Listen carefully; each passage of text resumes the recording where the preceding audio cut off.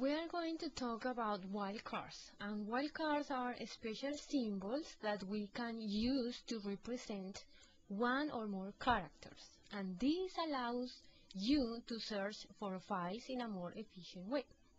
The most common wildcards are the star, the question mark, and the square brackets. The star or asterisk represents any character or a string of characters. The question mark represents a single character, and the square brackets represent a range of characters. I'm going to show you an example of each one of these.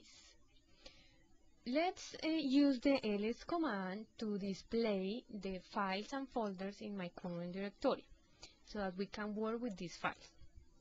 I want to show you first an example using the asterisk. And as we said, the asterisk represents one or more characters. Suppose that I want to show the files that start with D followed by something, and I don't care what it is. So in this case, we are looking for files that start with a D followed by something. If we hit enter, we are going to see all the files that start with a D followed by something, but we don't care what that something is, and that's why we use the asterisk. In another example, we are going to use the question mark.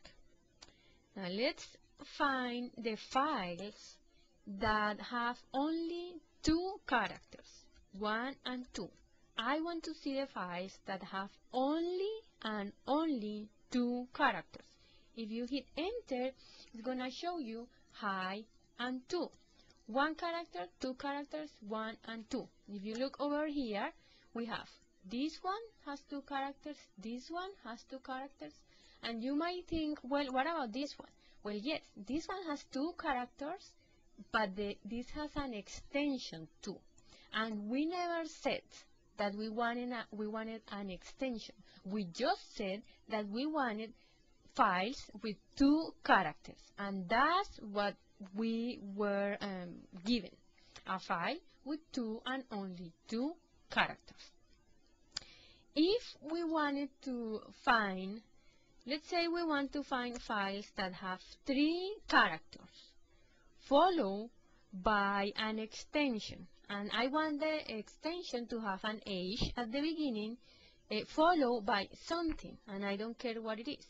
If we hit enter, we can see that this gives us a file with 3 characters and an H in the extension and followed by anything, but in this case we only have one file that meets those requirements. Our requirements have been met. 3 characters followed by an extension that has an H and that at the beginning, and that's what we were given. Let's try another example, and this time we want to see all the files that have 5 characters followed by an extension, but this time we don't care what kind of extension it is. If you hit enter here, you can see that this is exactly what we got. 1, 2, 3, 4, 5 characters, 1, 2, 3, 4, 5, 1, 2, 3, 4, 5, and so on. And then we said we wanted an extension, but we don't care what kind of extension. So we got H, we got C, and we got H again, and so on. So that's how you do it. Let's clear this, and let's do ls again.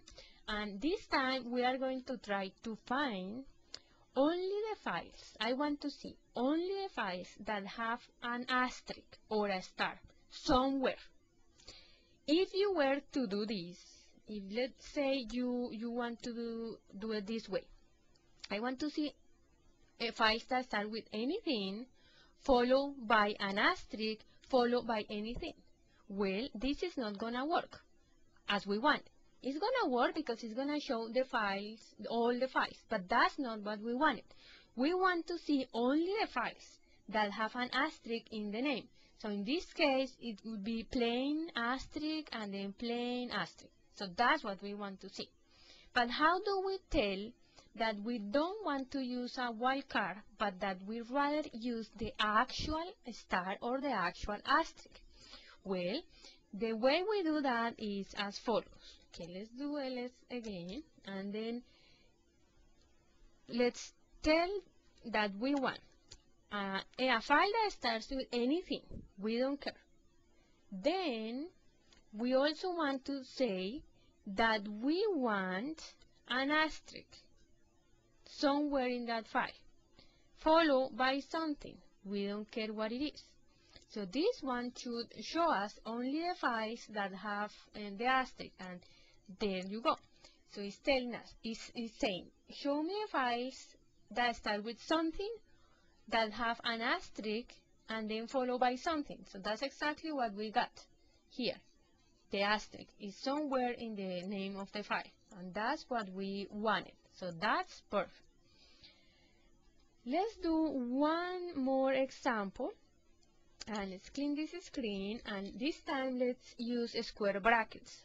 Let's say that I want the files, all the files that start with a number. I don't care which number, from 0 to 9, and then followed by something. So this one should show me all the files that start with a number followed by something, and I don't care what that something is. So here we go. We have files that start with a number and are followed by something. We don't care what that something is. And let's do one more example. Let's say that we want to see the files that start with an A and then followed by something and followed by a number. So in this case, and followed by something else. In this case, it's going to show us Apple 40 and Apple 5. We have said that we want to see a file with an A followed by something followed by a number. We don't care what number it is.